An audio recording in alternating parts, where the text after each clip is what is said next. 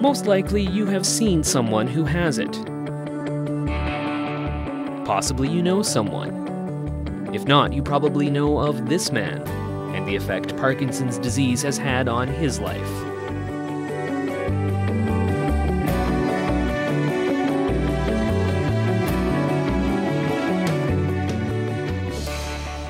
Parkinson's is a progressive neurological disease, which involves the loss of brain cells which produce dopamine. This chemical acts as a messenger in the brain cells that control movement. The death of these cells makes movement difficult, resulting in the debilitating symptoms of Parkinson's that make every day a challenge. Medication is the primary treatment for the disease, but is only effective in treating the symptoms of Parkinson's, not in halting its progression. Current research focuses on finding more effective treatments for these symptoms, including tremor, muscle rigidity, impaired speech, and difficulty with walking, as well as fine movements. At the present time, there is no cure for the disease. Parkinson's patients can greatly improve their quality of life, manage their symptoms, and counteract the negative effects of inactivity by introducing regular exercise into their daily life. Moving, stretching, and exercising regularly will also help prevent secondary effects that may develop, such as poor posture, poor balance, decreased flexibility and range of movement, decreased strength, particularly in the muscles that keep us upright, resulting in a tendency to stoop forward, decreased endurance, shortness of breath, and fatigue. By incorporating regular exercise into their routines, people who are dealing with Parkinson's can maintain or possibly improve their quality of life. Studies clearly show that among people with Parkinson's, those who exercise fare better in the long run than those that do not. Group exercise classes are becoming more and more common for people who are dealing with Parkinson's, as activities can be specifically tailored to meet their needs, and participants can empathize with and support one another.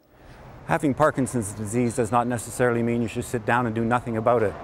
Actually, the opposite is true. You should exercise. And let's do one more. We'll stop. Go back. Exercise for a Parkinson's patient is most important for his flexibility, balance, and state of mind, good state of mind.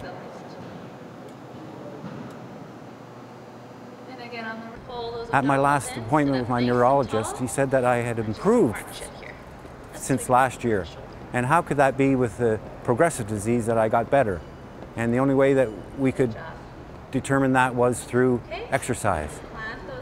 I exercise 5 to 6 times a week.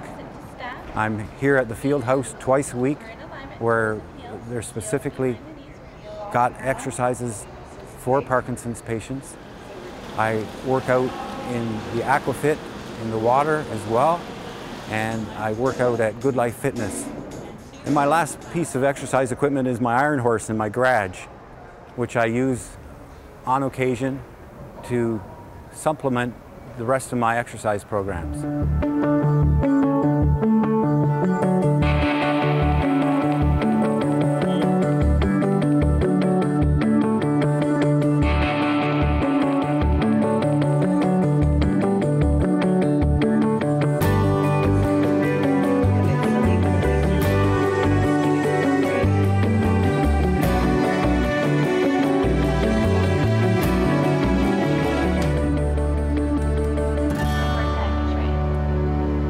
The individual living with Parkinson's benefits from the exercise program by improving their overall quality of life. At the program, they have the opportunity to build their strength, endurance, and work on their balance through a variety of instructor-led exercises.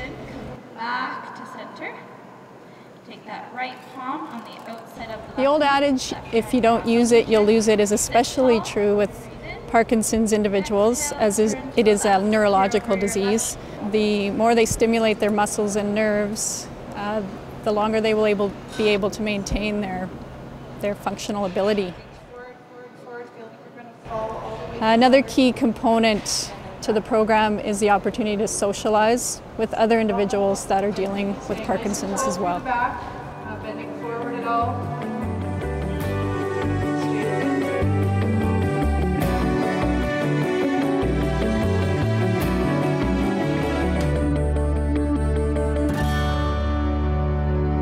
The exercise program is extremely beneficial to myself and others who are dealing with Parkinson's, as the program is geared towards our specific needs and our limitations.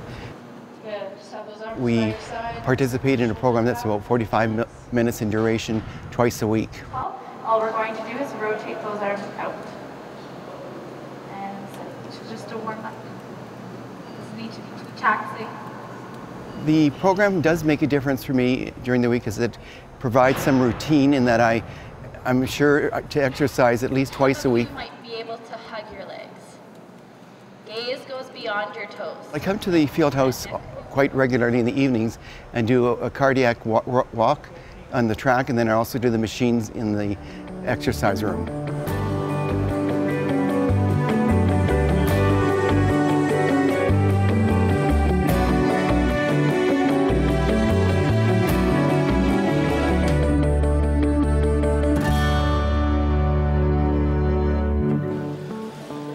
There are many different types of activities that people who live with Parkinson's can do. One of the most highly effective is aquafit, or exercise in water. This type of workout is especially beneficial because there is significantly less impact on the body than dry land exercise, making it less painful and more enjoyable to many, including older adults. The water provides a great place for people of all abilities to exercise.